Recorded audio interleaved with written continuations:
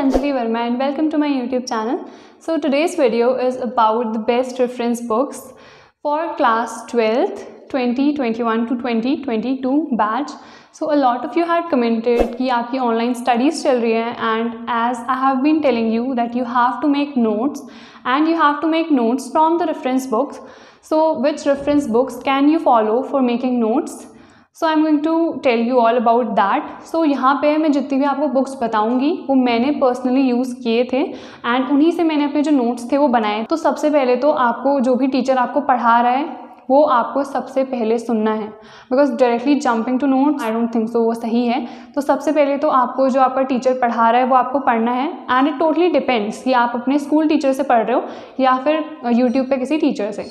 तो आप जो भी लेक्चर अटेंड कर रहे हो उसके बाद आपको नोट्स बनाने हैं from the reference books and मैं मोस्टली रेफरेंस बुक्स ही प्रेफर करती थी क्योंकि एनसीईआरटी में एक क्लियर कट एक्सप्लेनेशन नहीं है, तो रेफरेंस बुक्स में बहुत ज़्यादा अच्छा एक्सप्लेनेशन है, तो इसीलिए मैं रेफरेंस बुक्स से ही बनाती थी.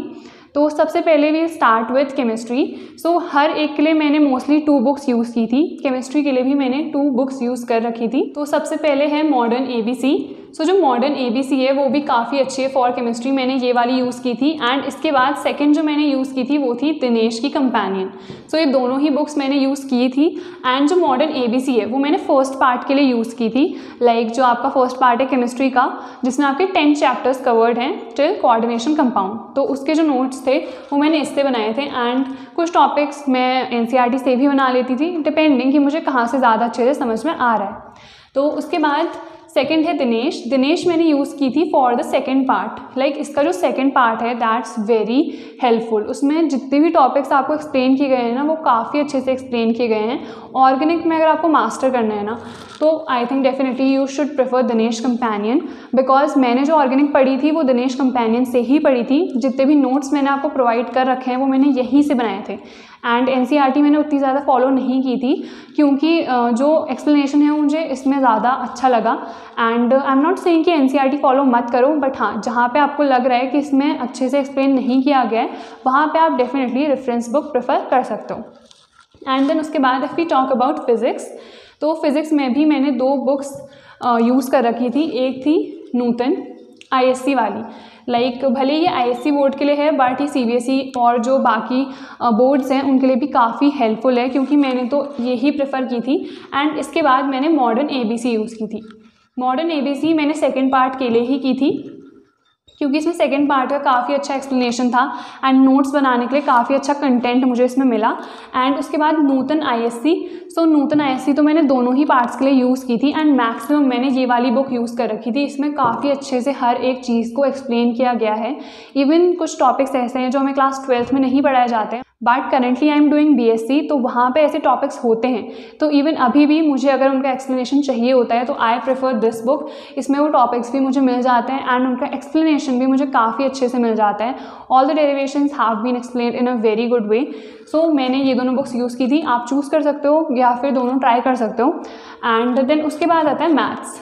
तो मैथ्स के लिए यार आई वुड प्रेफर कि सिर्फ एनसीईआरटी इनफ है plus the previous year question papers. Obviously previous year question papers तो आपको हर एक के लिए ही यूज़ करना है बट मैथ्स के लिए एनसीईआरटी इनफ है फॉर स्कोरिंग 90+. एंड हाँ if you are preparing for the competitive exams तो definitely you should go for RD Sharma. Like till class 10th I use to do RD Sharma but उसके बाद class 11th and 12th में I shifted my board from CBSE to UK board and वहाँ का मैंने paper pattern देख लिया था. The pattern was fully based on NCERT. So I was like कि NCERT is definitely enough for scoring even 100. सो इसीलिए मैंने सिर्फ NCERT and the previous year question papers करे थे एंड उन्हीं से मेरे 100 मार्क्स आ गए थे.